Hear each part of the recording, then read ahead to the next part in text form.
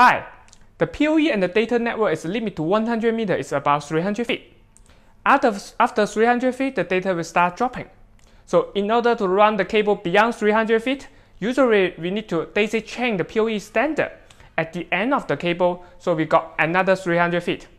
But there's long-run PoE switch which claim it can reach about 1,500 feet without daisy chain any extension device. I mean, it's a continuous run from the beginning to the end. Is that possible? Now let's go to find out. These two are the long-run PoE switch. The only difference is the PoE port. The large one has the 8 port and the small one has 4 ports. But not all the ports support long-run. Only half of the PoE ports support long-run. So let's just test with the small one.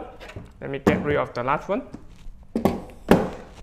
Before we can run into the test, there's a small issue we are facing. You see, we cannot find the Ethernet cable is longer than 1,000 feet. This is the KFIE cable. Now it's just 1,000 feet.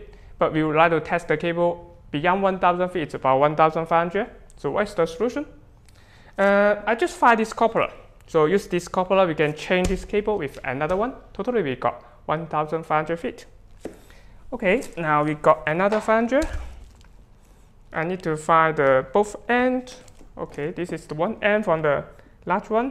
So I connect to the coupler and both sides. Now I got the 1,050 feet, 500 feet.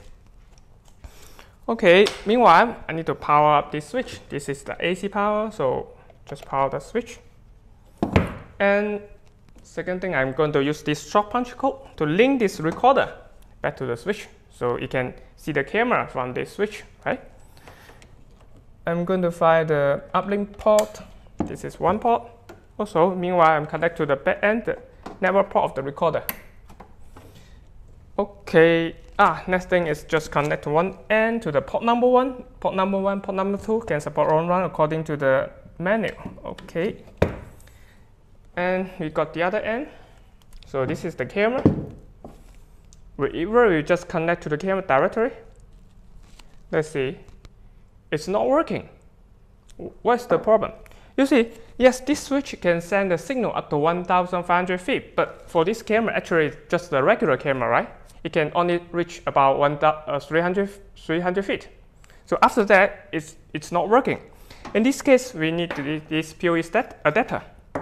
What the PoE adapter do is just return the signal. So yes, so they can talk to each other.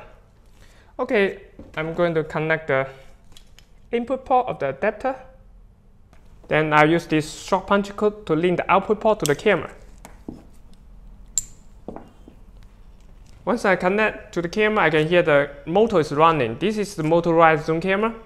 It will take a while before we can see the live video on the TV. Now, I think the video is still fuzzy because the motorized zoom will zoom in and zoom out to find the best focus. You can see the beautiful thing in this setup is there's nothing else but just the cable between the PoE switch and the adapter. So if you want to bury everything, you just can bury the cable directly. It's the safety way to bury the cable. And according to the manual, this PoE switch actually can reach longer than 1,500 feet, but the speed will downgrade to 10 megabytes per second. Now the speed is 100 megabytes per second. It can handle at least like the 4K, even 8K IP camera. So it looks great, but can we also use this solution to send the data? I mean, just set up another router at the end of the cable. We're going to try to find out in the next video. See you next time.